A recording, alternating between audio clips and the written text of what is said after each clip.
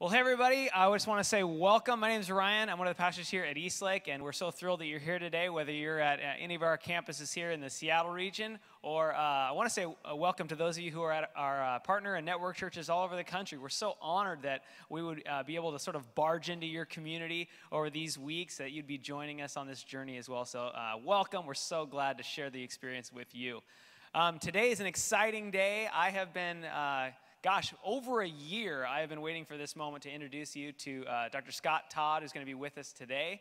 I was actually in Bangui, Central Africa, when I saw this video of this incredible guy teaching some incredible stuff, rocked my world, brought me to tears, and just an amazing, it was a sort of a life-changing moment for me when I saw the potential that the church has as we partner with God in the world. And so I know that you're going to be inspired today. And so what I'd like to do, I always talk about helping out the guy on video because I feel so vulnerable up here on a screen because you could just throw things at me at any moment and I can't say anything.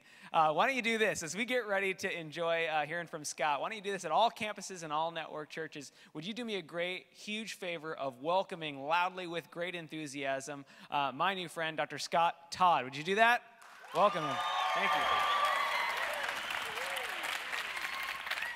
Thanks, Ryan, and great to be with you today. I have heard from Ryan about this series, and I've heard a little bit about what you guys have been doing as a community, as the Eastlake Community Church and all of the extended campuses. And, I know that in this series you're hearing about God's heart for the poor, you're hearing about Scripture, you're hearing about we've been blessed for a reason, and that God wants to advance His purposes in the world through us. And you're doing that. I know that many of you are sponsoring kids through Compassion International. I know that you've partnered with Charity Water, that you're partnering with IJM. There's amazing stuff that you're doing. And I want you to know that I believe you're part of a global movement, that God is awakening His church to the issues of global poverty and injustice, and He is awakening His church to a full understanding of the good news, a full understanding of the gospel. That is, a gospel that is both proclaimed and demonstrated, one that is both believed and lived out, one that is both something in the mind and in a system of belief, but also one that shows up in muscles and changes the world. You're part of an awakening. And to see and hear the testimonies of what's going on through Eastlake Community Church is a very encouraging thing. And I'm basically here to affirm you for what you're doing and to share with you some things that will surprise you. You'll be wondering why you haven't heard this before because you've already been engaged, you already understand God's heart for the poor, and you're already taking action. So for me, this journey about understanding God's heart for the poor began about 25 years ago. I was a college student. I became a Christian through an organization called Young Life. Anybody heard of Young Life out here? Yeah, some hands up. Usually there's a woohoo for young lifers. I became a Christian late in high school and was pretty much a punk, pretty much an arrogant, just didn't care about the rest of the world, didn't know much about the rest of the world. And I was a sophomore walking down a campus sidewalk when I saw this poster, and it said, "Change the life of a child." Now, I was a cynical kid. Frankly, I doubted everything, questioned everything, and I walked up to this poster, and I still don't know why, and I stared at it, and I thought, well, I bet this kid doesn't get any of the money. It was one of those things. You cut a check. You send some money to ease your guilt about the fact that you have and they don't. And I'm looking at this poster and thinking, and I don't have any money anyway. I'm a college student. And I don't even like kids.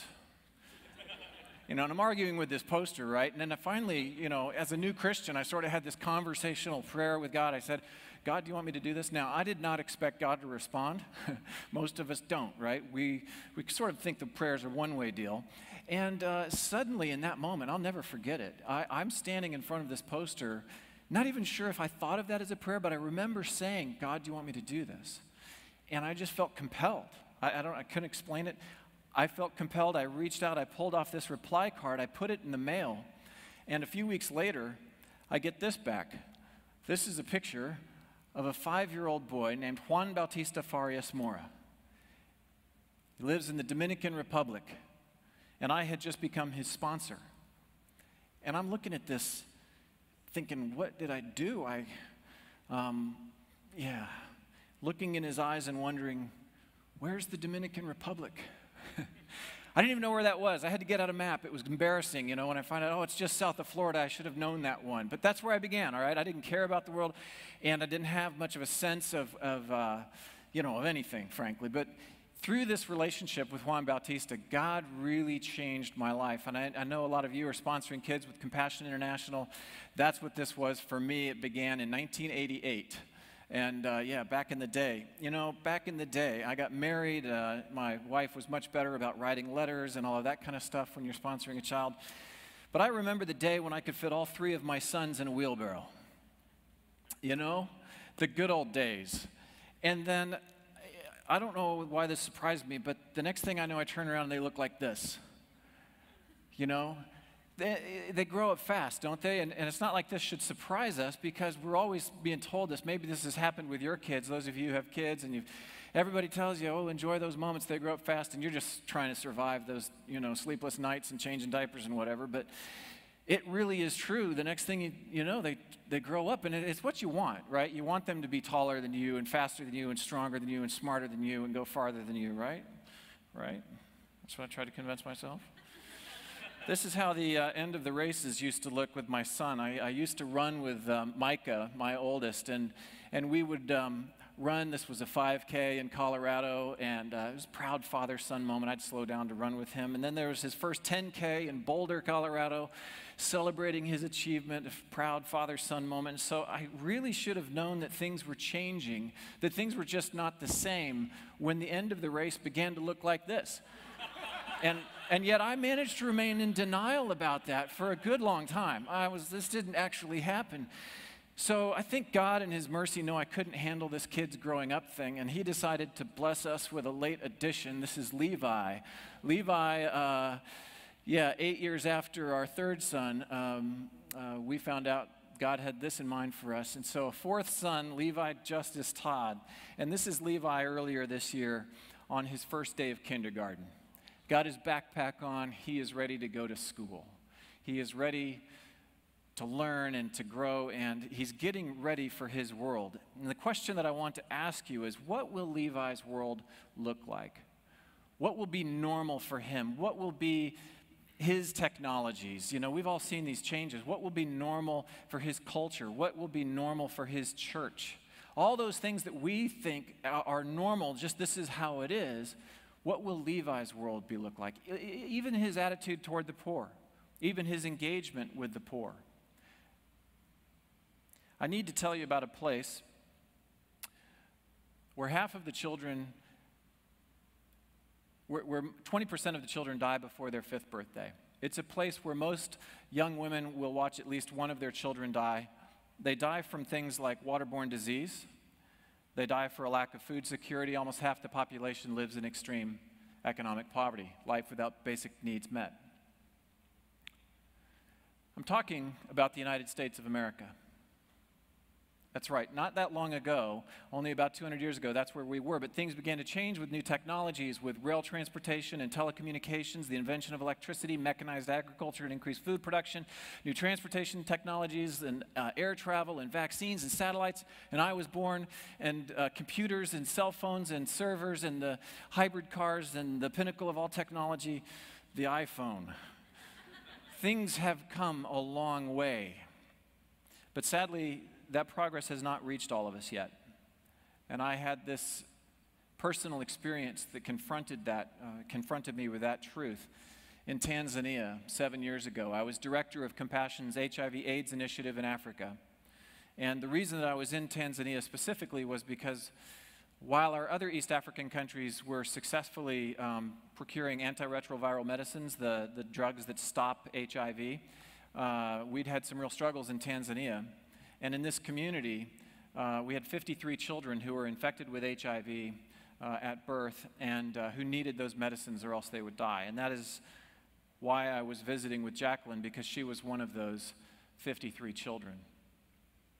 She was born with HIV. She watched both her mother and her father die with this disease. It's an excruciating, brutal, and long death. And it's something that no child should have to endure seeing. And needless to say, when she then fell sick, after her parents died and she was taken into the home of her grandmother, and she was told, "You've got the sickness," she knew she would die like her parents.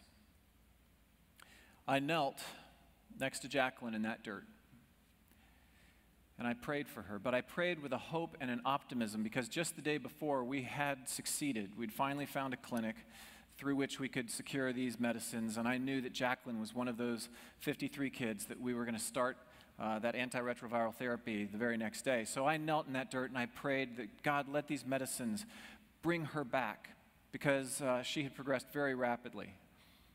And just as I'd seen with hundreds of other kids, I was praying, Lord, let us hear her sing. Let's watch her play. Let's see what you had in mind when you built her. And so the next day, she began the therapy at the clinic, and I headed back to the United States. And when I arrived back in the United States, it was 2 days later, I had a message from our Tanzania office saying, Jacqueline is dead. You see, we missed the opportunity to save her life. Maybe by only a day. Those medicines, they require certain basic strength in the body, sort of like starting chemotherapy, and we'd gotten her there and we'd started, but we were too late. And that, I don't know why, it's been Jacqueline. I've been with a lot of kids who've died. I've been with a lot of kids who've been abused and abandoned through my work with compassion. But for some reason, it's Jacqueline's voice that I still hear, and it's her memory. I've had a lot of sleepless nights.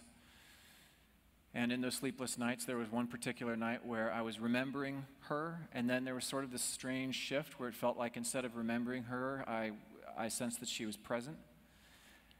And I know this might sound strange, but I made a promise that I will do whatever I can with whatever influence God grants to never be too late again. Not just for the kids with HIV, but for all of them. And that's really why I'm here. I'm here to honor that promise, because I don't think we need to be too late. Every day, 21,000 children die of preventable causes, things like dirty water, malaria, vaccine-preventable diseases. These kids are among the 1.4 billion people living in extreme economic poverty. But let me interrupt us here and ask you something.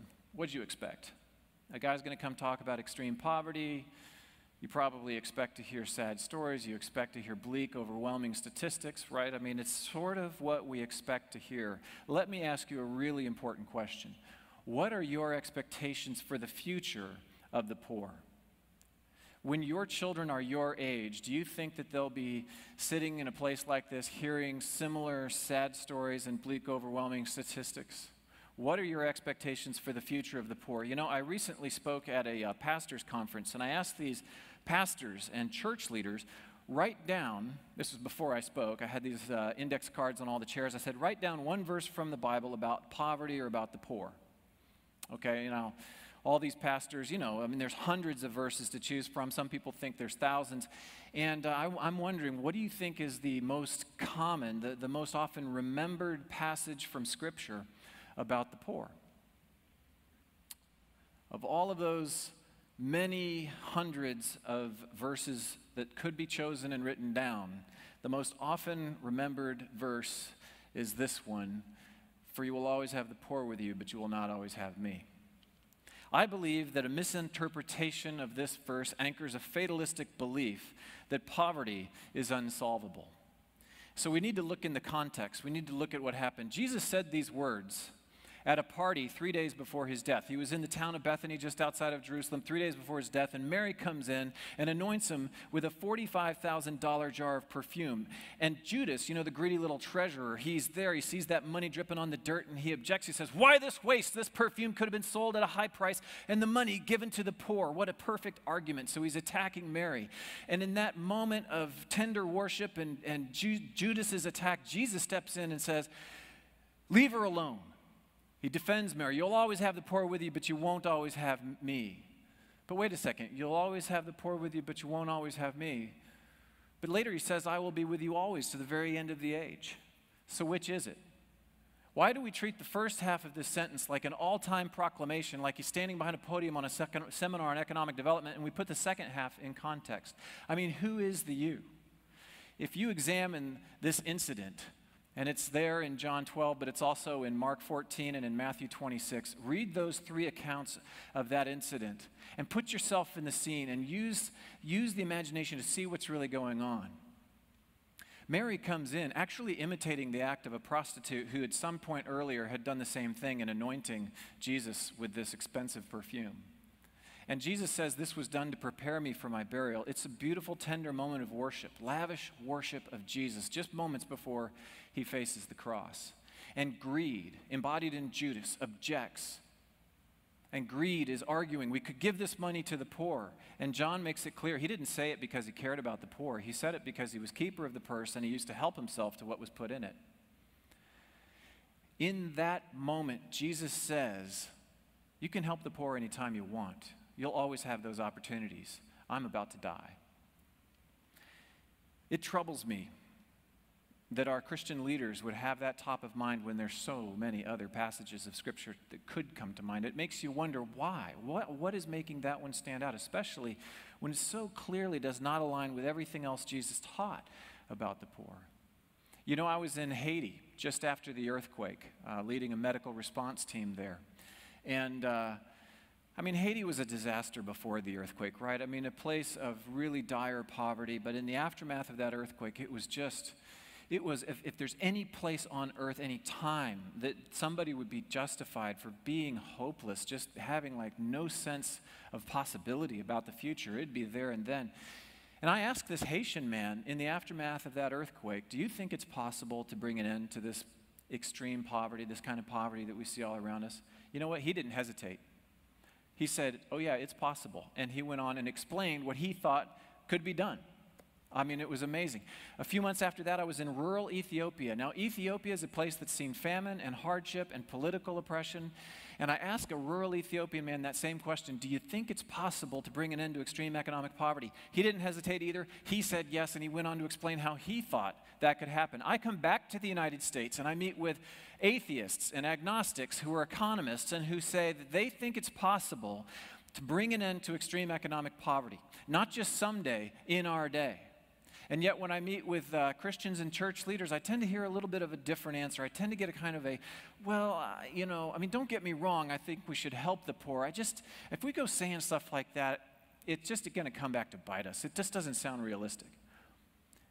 How is it possible that those of us who believe in an all-powerful God, those of us who believe that with God all things are possible, those of us who believe that His Scripture is filled with commands that His people would care for the poor, those of us who read those Scriptures and see that God clearly, deeply loves the poor, and a God who has resourced us with incredible wealth and means and knowledge and experience and even time to take action upon those commands, that we would be the skeptics, that we would be the ones saying, I don't know. That troubles me. When I think of Scripture, and there are so many other passages that we could turn to, the one chapter of Scripture that stands out to me is the one I'd like to focus on today with you. It's Isaiah 58. It's really the entire chapter. I'm not going to take the time to go through the whole chapter, but I'm going to give a broad overview of what happens in Isaiah 58. It begins with these words, "Shout it aloud and do not hold back. Raise your voice like a trumpet and declare to my people their rebellion and to the descendants of Jacob their sins." I mean, it's a prophet, they do this kind of thing. They're not the kind of guy you and I invite over for dinner. He's a bit irritated, right? I mean, we just heard Ryan talking earlier about holy discontent.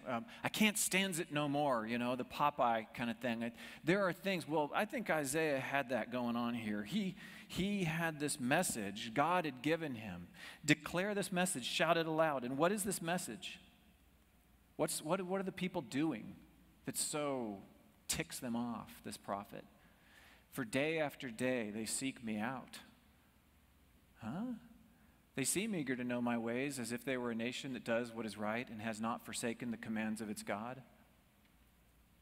Daily seeking God is this big sin? Basically, the first message in Isaiah 58 is, I've seen your religious show and I'm not impressed. He's talking to the people of God saying, I've seen it. You've got your fasting. You've got all this stuff going on.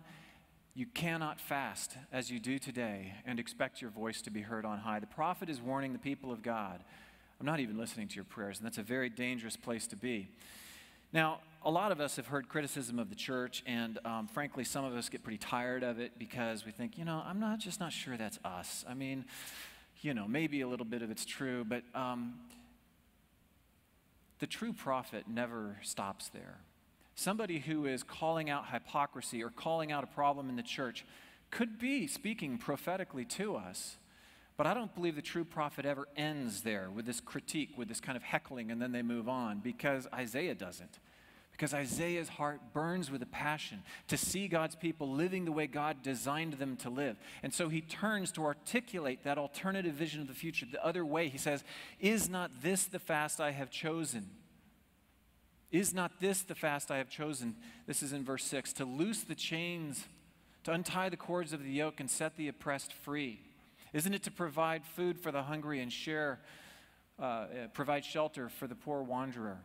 When you see the naked, to clothe him and not turn away from your own flesh and blood." He shows that God's true religion, very much like it says in James, is about caring for those who are hurting, specifically the poor and oppressed. But it doesn't end there either, because Isaiah 58 continues to say, if you do this, this isn't about duty and guilt and, that kind of stuff. If you do this, then the promises come.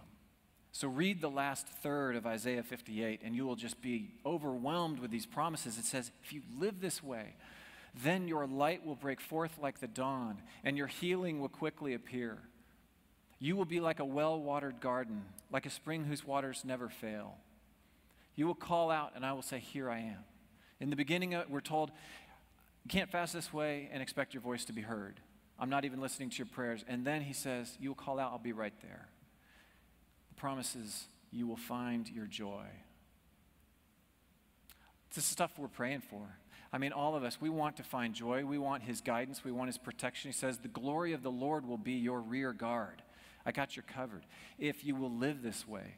So Isaiah 58 for me embodies this entire message about God's heart for his people, that we would be done with religious performances and engage in living out the kind of life he's called us to live, together in community, making a difference in the world, and specifically in responding to the needs of the poor and oppressed. It is time for us to remember our amazing legacy. Time for us to join with men like Martin Luther King Jr., who once said that human progress never rolls in on the wheels of inevitability. It comes through the tireless efforts of men willing to be co-workers with God. Now, the data I'm about to show you will surprise you. You'll wonder why you haven't seen them before. That's part of the fun of this message. We could look at a lot of numbers, we could look at a lot of trends, and I know you're thinking this is a church and this is data, and I don't think this is right. This seems like university. Trust me, it's very cool data. It's like worship data. Okay. We know about the United States. We know about our story. Did you know that in 1900, the average life expectancy in the United States was only 49 years? In 1900, so a century ago, and today we're at 79 years. So that's not too surprising to us. We know our story. We know about the progress we've seen here. But what about other places like India and China? Did you know in China, the average life expectancy in 1900 was only 24 years? Can you imagine that? I mean, I'd be dead. You just got your college degree. All right, time to die. Okay, so in the past century, though, India is up to 64 years and China is up to 73 years. These countries have more than doubled their average lifespan in the past century. That's incredible progress. What about really hard places? Places like Ethiopia. In 1900, the average life expectancy in Ethiopia was only 30 years, and today it's 56. Even Ethiopia has nearly doubled the average length of their lives. And a big part of the reason for this improvement in average lifespan is improvement in child survival rates. We used to say that 40,000 children die every day from hunger and preventable diseases. 40,000 every day. In the 90s, that number dropped to 33,000, and today we're down to 21,000. We have cut in half the number of children who are dying of poverty-related causes before their 5th birthday. And we did that in a span of a generation. A big part of the reason those kids are living longer and surviving to see their 5th birthday is because they now have access to safe drinking water. Did you know that just in the past 20 years, 600 million people have gained access to safe drinking water? Waterborne disease used to be the #1 killer of kids under the age of 5, past tense. And when you do what you do to provide clean water, it matters. We're seeing incredible progress in the fight to provide clean water and save lives. What about measles as an example of a vaccine-preventable disease? We don't think much about measles in the United States. We invented a vaccine for that like 40 years ago. Doesn't seem like a big deal. But in the year 2000, 750,000 kids, 750,000 kids died of measles globally in the year 2000. But look what happened between 2000 and 2008. There has been a 78% reduction in the number of kids dying from measles, simply because we're completing the work of immunizing those kids. What about malaria? Malaria is a major killer of children. Almost 1 million kids die every year from this disease. Seems like a massive, unsolvable, overwhelming problem. Did you know that between 2002 and 2008, only 6 years' time, 22 countries cut their malaria rates in half? And they did it through simple interventions, things like insecticide-treated nets and better medicines and spraying to kill mosquitoes, strategies that we know work, and they are working. Those are all in the health area. What about literacy? Look what's happened in terms of education over the past century. Back in 1870, 25% of the world's population could read. By 1950, that was 50%. By 2000, it was 83%. Education is climbing along with health. Look at malnutrition rates. Did you know in 1970, 36% of the world's population, 1/3 of us, were malnourished? But look what's been happening. In 1990, that drops to 20%, and by 2004, it's at 16%. We are making incredible progress on almost every front in almost every country. But if you're only going to remember one set of numbers from what I'm sharing with you, remember this: 52 to 26 and 26 to go. In 1981, 52% of the world's population lived in extreme economic poverty. That's life on less than $1.25 a day. 52%, half of us. And now we're down to 26. We have cut in half the percentage of people living in extreme economic poverty, and we did that in the span of about 25 years. The question is, what will it take to get to zero? What will it take to finish the job? What will it take to lift the last 26%? The answer is that it continues with you. The last 26% is going to be harder than the first. The drops that we've seen have been driven by forces that they will continue, but it's going to get harder. But there is no question that we can finish this job. There is no question. So when you encounter skepticism, you tell them you maybe just don't know the data. Share some of that with them. We have a website called live58.org, and you can find data there. There's a book called Fast Living, summarizes some of that data in a pretty easily read way. We need to move the needle from this place of uninformed pessimism to a place of informed optimism or hope. The belief that it's possible isn't just because we believe in an all-powerful God, which of course we do. It's because we're just not naive to the data. When we find ourselves feeling what God feels, when we wake up to the reality that we're living in a world where kids are dying of preventable causes, while those of us who bear the name of Jesus Christ have been given unprecedented wealth, and while all the evidence shows us that this is possible in our generation, that this could be the generation to finish this task, we will become indignant. We will become impatient. We will be compelled to join in the kind of work you're already doing. And you want to shine. You want to shine. You want to take the example of what you're doing and share it with others and say, this matters and I know it matters. There's a couple stories I want to finish as I wrap up. From that moment on that sidewalk on that campus in Texas where I wound up sponsoring that little boy, remember Juan Bautista, from the Dominican Republic. I'd gone on, I had a career in medical research. I was involved in cancer and immunology work for a number of years. And kind of in the middle of all of that, I received a very clear calling from God to leave that and join Compassion International. And I was trying to make sense of that. Honestly, I felt like, Lord, why, if you want me? I mean, this was to a position that had nothing to do with my background in immunology or HIV and stuff. It was for relational ministry. And I said, I'm a scientist. Everybody knows we've got no relational skills, and about as far from ministry as you can get. But I felt like God was calling me, so I stepped through these interviews and stuff with Compassion International, and they offered me the position. And the next thing I know, they said, get your passport and visa in order because we have a conference next month and it's in the Dominican Republic. I said, oh, I know where that is. And I said, the first kid I ever sponsored, he's in the Dominican Republic. Is there a chance I could meet him? She said, well, is he still in the program? I said, no, he's probably been out for a few years. And she said, well, and she gave me like 10 reasons, including like he may not want to meet you. And I was like, okay, it's no big deal. I just thought to ask. And so So it was a Friday night. I was at this conference in Santo Domingo, and a compassion staff person from the DR came up to me and said, "Are you Scott Todd?" I said, "Yeah." He said, "Juan Bautista's coming here tomorrow. He became a Christian 2 days ago." And I'm just feeling like, wow. I mean, I don't even know what to say. So the next day, this little van pulls up, and there's a number of us at the conference, and some of them are currently sponsoring other kids. So these little kids are getting out of the van, and they're like wide-eyed looking at, these sponsors over here, and they're like, "The sponsor's real," and you'll turn and look at the sponsors, they're all wide-eyed going, "The kid is real," It's a pretty incredible moment. And then this good-looking 19-year-old young man steps out of the van, holding in his hands the letters that I had written him 15 years earlier. And I got to spend the day with Juan.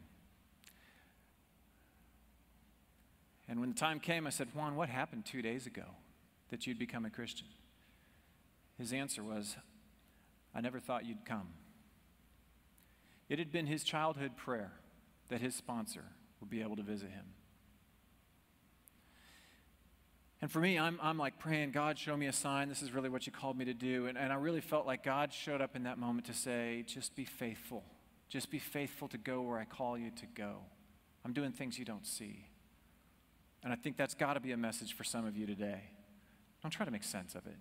A lot of times God's will makes sense. Sometimes it doesn't. One other quick story to finish. I told you about Jacqueline. I told you about how difficult that moment was for me. Well, I had written her a letter. I had written this letter that I intended to bring with me to Tanzania, and I was going to read it at her graveside because I wasn't able to attend her funeral, and I wanted to give a gift to her grandmother who had cared for her. And so I'd written this letter, and like 3 years goes by, and I just, for a lot of different reasons, wasn't getting back to Tanzania, a number of other African countries, but finally the opportunity comes, and so I tried to coordinate that with this particular plan. And there were some misunderstandings, and on the day that I was planning on going to Jacqueline's grave and reading this letter and delivering this gift, I instead was on this home visit. And with a small group of people, we were visiting, learning about the life of what it's like to be in poverty and so on. And not everybody could fit into these little homes, and so I decided to stand outside. And as I'm standing outside this home, and there's this sort of open area in front of this little house, I see this little girl, and she's got this pink balloon. And she's bumping this balloon up in the air, and trying to keep it from hitting the ground. And it's kind of fun to watch. And then she bumps this balloon, and this breeze kicks up and blows the balloon right over to me. And so I get down and hit it and knock it back over to her, and she knocks it back to me. And we're just playing, bumping this balloon back and forth, and I'm smiling, and she's smiling. And it's just this beautiful moment until I bump the balloon, and it drifts right up on top of this rusty corrugated chicken coop with barbed wire wrapped around it. And I'm like, "Oh, Lord, please don't let it pop. That'd be perfect." The white guy shows up and pops the girl's balloon, And thankfully it did, and it kind of bounced around, and then it landed on the ground. I picked it up and I handed it to her, and as she took it from me, she looked me straight in the eyes and she said, "Thank you." And I felt these chills. I felt like the sense of a presence or something in that moment. And there was a woman standing nearby. I said, "Tell me about this little girl." And the woman said, "Well, this little girl is 12 years old, the same age that Jacqueline was. And she was born with HIV. Both of her parents died, and she was taken into the home of her grandmother." I mean, it was just like Jacqueline's story. And turns out that this little girl was one of those 53 kids on that list from 3 years earlier. Now, you got to understand, Compassion has 30,000 children in our program in Tanzania alone. And so this just felt like God had arranged a different day for me, a different appointment for me. I went there with an expectation to stand at a graveside, and God had an expectation that I would play with this little girl and not even know. And then I asked this woman, "So what's her name?" And she said, "Her name's Jacqueline." This was the other Jacqueline who goes by Jackie. God shows up in moments that we don't plan and don't expect, and he speaks to us in exactly the way we need to. When we are down, when we expect to be at a graveside, he has something else in mind. Be alert. Be expecting him to speak. And in that moment, what God said to me is, "You do not have to be too late."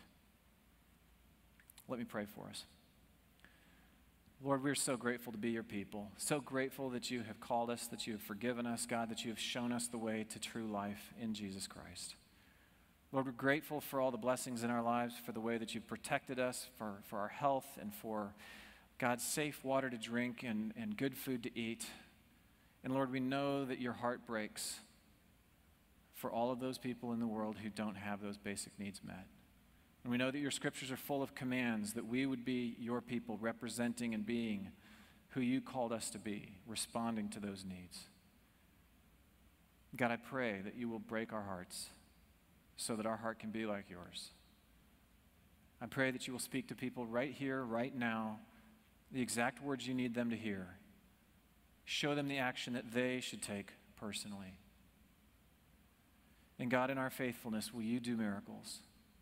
Allow us to witness you at work. Allow us to see lives rescued. Allow us to see the church strengthened. Allow us to see little kids play with pink balloons and grow up and have a shot at a good life, the kind of life you meant for them to have, not the life that gets destroyed by the forces of evil in this world.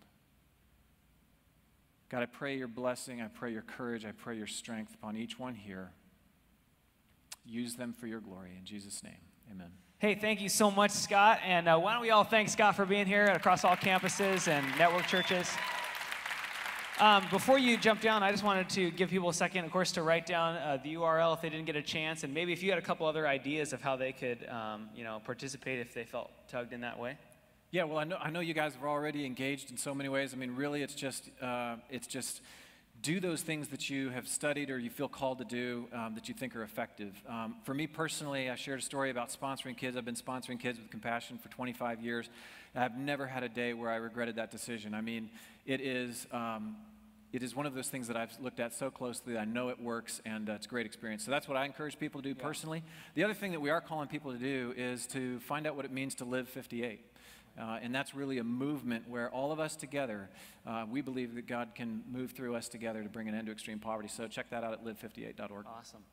I've mentioned a couple times over the years that my wife and I have been sponsoring kids through Compassion for many years as well, and we have a kid. As each one of our children gets old enough, we get them another kid, and they actually think that they're sponsoring the kid, which is untrue. But their meager allowance does go partially to that. And I was able to be in Ecuador with Compassion last year, and that was an incredible experience. And your story of when he had all those letters just really hit home for me, because I remember when kids would tell us stories about, sometimes when some kids don't get those letters, it can be really painful. And I just wanted to even take a second, because I know there's a lot of people here at Eastlake, and I'm sure at the network churches where people who are sponsoring kids, and I just wanted to encourage you in the most positive way I can. Make sure that you don't underestimate the power of those letters. I mean, it's great to be able to give education and food, but the emotional health that comes as a result of receiving those letters, as you heard in the story. True. It's so true. So powerful. And then the last thing I wanted to pump was the packet, the DVD and the book packet that I just wanted to mention, especially to those of you at the network churches, that if you go to live58.org, can they get the whole packet there? It's a great you can request it there. So it's like a small group curriculum. It's like 3 weeks, right? And that you can go through. And if you're interested in doing that, I would highly recommend doing so. My group's going through it right now as well. So again, let's thank Scott one more time. Thank you for being here. Thanks, man. Appreciate it. I want to, at this time, turn it over to your pastor. Thanks again for joining us for this series. And then at all of our Eastlake campuses right now, would you take out that blue card in your program at this time? And if you're an usher at any of our campuses right now, why don't you prepare at this time to receive those blue cards as well as the giving in just a moment. But if you just flip to the back side of that blue card right now, we just want to take a moment to reflect. And just really ask God's Spirit to speak to us at an individual level. We say this all the time around here, but we really believe that the world is sick of religious groups of people who claim to believe a list of ideas when those ideas don't translate into any kind of personal transformation, when they don't make us into more beautiful human beings. And so it's our hope that we would sort of pause and reflect and meditate on what God's Spirit has been speaking to us, and then take action based on that. And so just encourage you to do that at this time, and there's a lot of options there. Maybe if you have a prayer request, you could put that down on there. And then on the I will, there's a I will statement on the bottom with a blank. And maybe there's something specific that God spoke to you. Maybe it's, I'm going to sponsor a kid through Compassion or something else. But we just encourage you to write that down. We'll be praying for those spiritual commitments that you make each week. At this time, ushers, you can begin receiving the blue cards as well as the giving. And if you came prepared to give today, you can drop that in the buckets as they pass. If you're a guest with us, once again, just please take a pass on the offering. We did not invite you here to be a part of our family today and then ask you for money. This is for those who call Eastlake their church home. And as the ushers are doing that, and we're wrapping up here, I'd like you to watch this.